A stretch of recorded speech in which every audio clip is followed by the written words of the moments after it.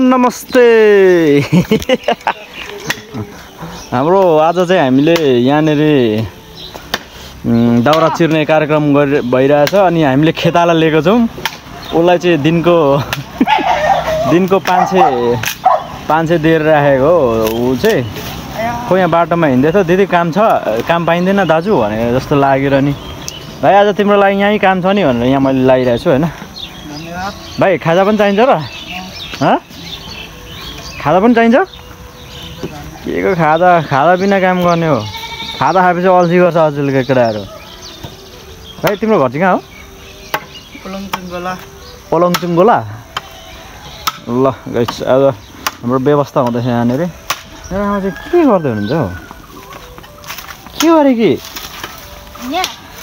छिटो न खाजा बनाउनु भन्छु छिटो भात खा भोक लाग्यो यहाँ मैले काम गर्ने आज त्यहीमा नयाँ लिएर आएको छु कि यहाँ बाटोमा हिँड्दै थिएछ क्या यहाँ के कसो छ भाइ भनेर काम छ दाजु भन अनि यसो यहाँ लाग्यो सुक्का क्या तै पनि अघि एउटा दाउरा काटेको त खाजा माग्दै थियो यो लामो भयो अलिक छोटो बनायो यसलाई दुईटा अल्छी नगरी गर काम गर्ने मान्छे भएर जस्तो हराएको त्यस्तो गर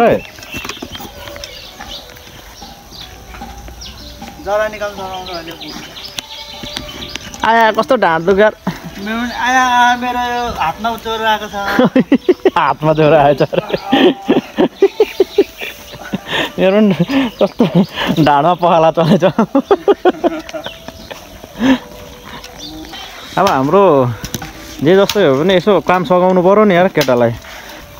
यहाँ कतिको म तिमीलाई सिकाउँछु कतिको हुनुपर्छ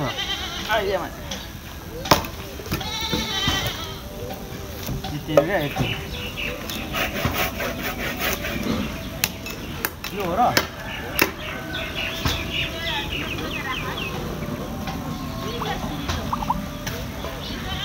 यहाँ चाहिँ आइदिएको त कुटुक गर्ने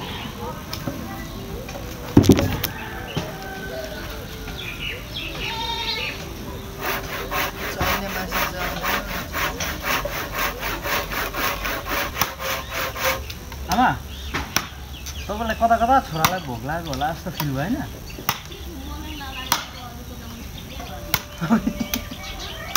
उनले भोक लाग्नु पर्छ अरे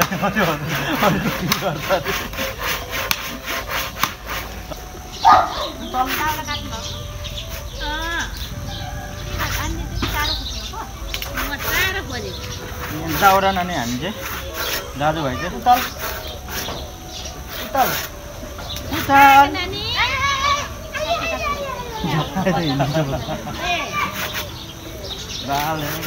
लु ठुलो मान्छेले काट लु छिटो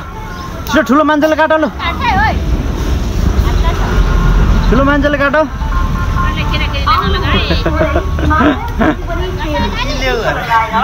के अरे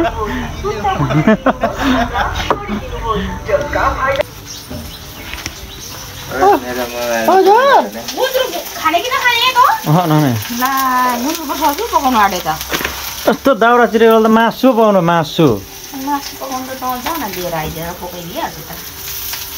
गुन्द्रुक त नखाने हो यो अलिक घाँटी दुइरहेको आलु गुन्द्रुक अनि त्यहाँ चाउचाउ त एउटा लाइन नभयो भयो ढुम्म त भन्छ त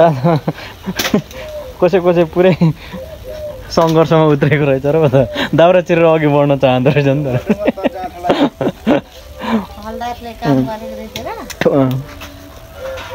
तर नेपालको हल्दारको सबैभन्दा बुढी ठुलो खालको हल्दार चाहिँ मै होला नि हजुर नि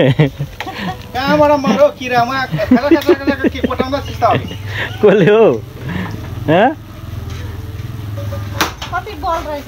खोइ आफ्नो दाउरा चिर्दा त अनि बल आउँदो अरू बेला यता के गरौँ नाच्दै अघि कन्डो मगाएर हिँडिरहेको हुन्छ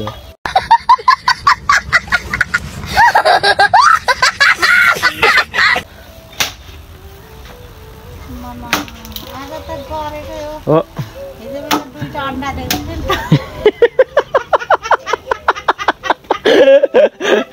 दुईटा अंडा कमाल हो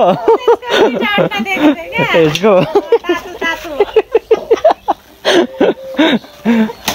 किन आज बिहान 2वटा पो बन्जरो लिएर बसिरहेछ भनेर हिजो गिराजको 2टा अन्डा पचाइरहेको त बुढोले अब गुन्द्रुक भात खाएर भए पनि अन्डा सन्डा दिन्छु के म दाउरा चाहिँ चिर्नु पर्यो होइन भरे 7वटा दाउरा तिरेर 7,000को दबाई गर्नु लाग्छ कि भने बरु नगर्नु है बरु म गुन्द्रुक भात खाएर भए पनि अन्डा भात खुवाएरै राखेपछि यत्रो दिनसम्म भनेको तर यो जाडो महिना त मुख बाङ्गेन नि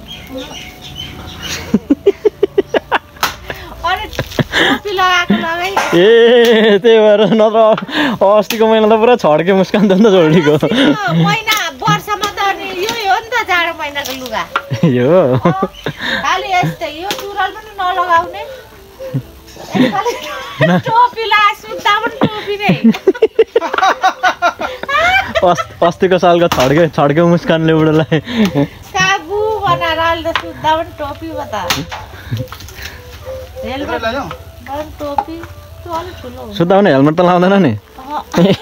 टोपी चाहिँ ओके गाइस फाइनली हामीले दाउरा सौरा पनि चिरिसक्यो मेरो आमा चाहिँ स्टिल दाउरा काट्दै हुनुहुन्छ त्यो सबै मेरो आमाले चिर्नु हो क्या गाइस यत्रो थाक मेरो आमाले चिर्नु भएको नि उल्टो ओडाए गाइस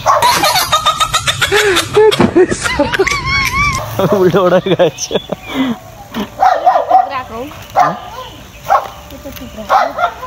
अनि आमाले चिरेको नि छोराले चिरेको आमाले चिरेको जस्तो त हो नि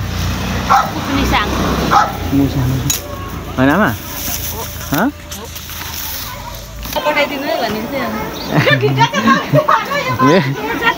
मेरो दिलकुमारी दिदी किन फोनसम्म उठाउँदैन भन्छु त मोमोतिर व्यस्त रहेछ र त नि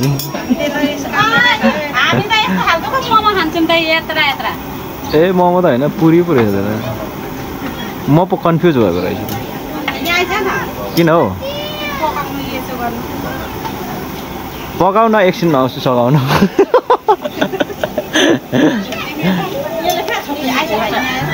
लगाइस मेरो दिलकुमारी दिदी चाहिँ लास्ट बिजी रहेछ यहाँनिर होइन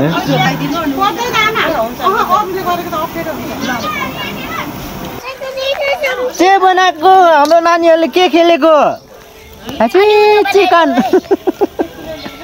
चिकन आयो चिकन पुग्छ चिकन तान्दिएको माथि यहाँ कति मजाले खेल्दैछ केटाकेटीहरू भालाकुटी तिमीले के बनाएको मुलाको तप्दी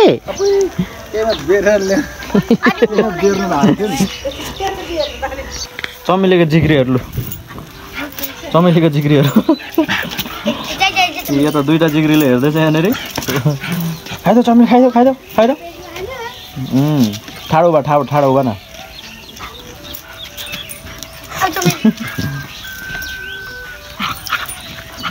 टोक्छ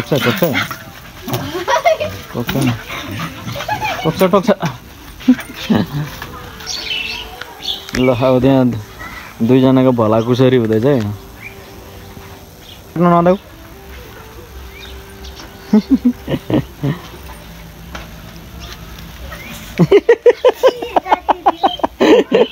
चाटिदियो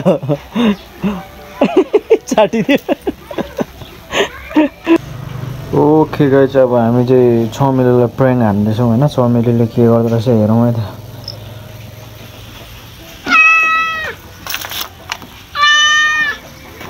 चमेली पढ्यो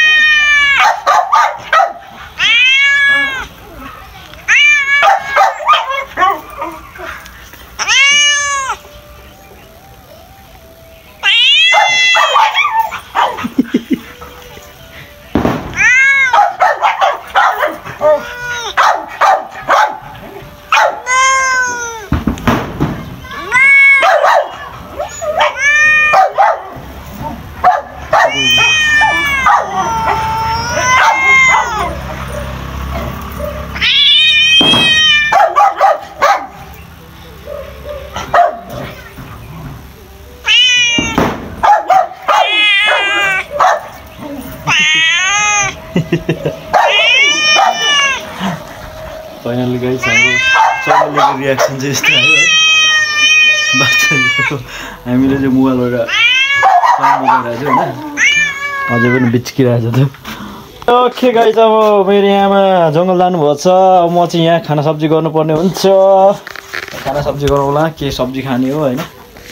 के पकाने हो सब्जी विचार गर्नुपर्छ खाना त बाँकीहरू त चामलको भइयो ओके फाइनली हामीले दिउँसो काम काटागुडुङ सकेर अहिले मेरो आमा जङ्गल गएर पनि आइसक्नुभयो पुरै अनुहारले बताइरहेछ कि मेरो आमा थकित हुनुहुन्छ दाउरा काट्दा काट्दा यो चमेलीले ल्याङ गरिरहेछ त्यही माथि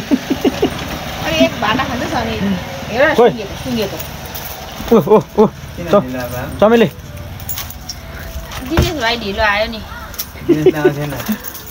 यहाँ बुझिँदै थियो र पर्काइलाई फोन गर्छु भनेर फोन गरेर पठाएको त भने नै बिर्स्यो होला कलमा अनि आमा दाउरा दियो त दियो है भोलि जानु कत्रो कत्रो छ भन्दै थियो कहाँनेर ए लु भयो नजानु जति टाढा टाढा भयो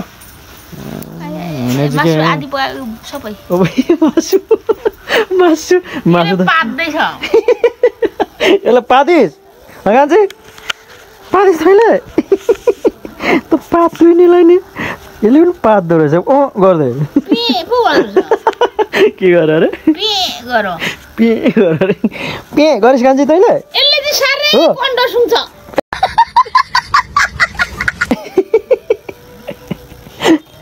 त्यो त हात दे भनेको र कन्नु दियो रहेछ त्यो कान्छीलाई लडिरह्यो हाते कान्छी भनेको चाक फर्काइदियो अरे क्या नि चमेली होइन भन्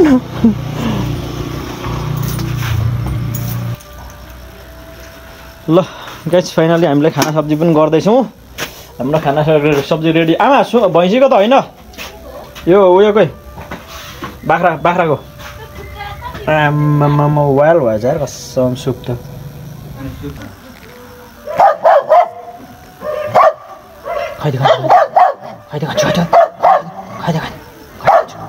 ल हाम्रो चमेलीले ड्युटी गर्दैछ गाई चाहिँ अब यहाँनिर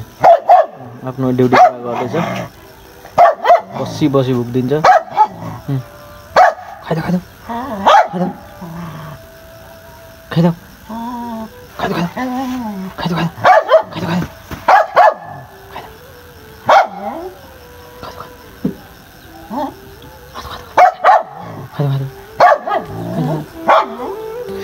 भाइ छोड दे गइसक्यो कान्छी छोड दे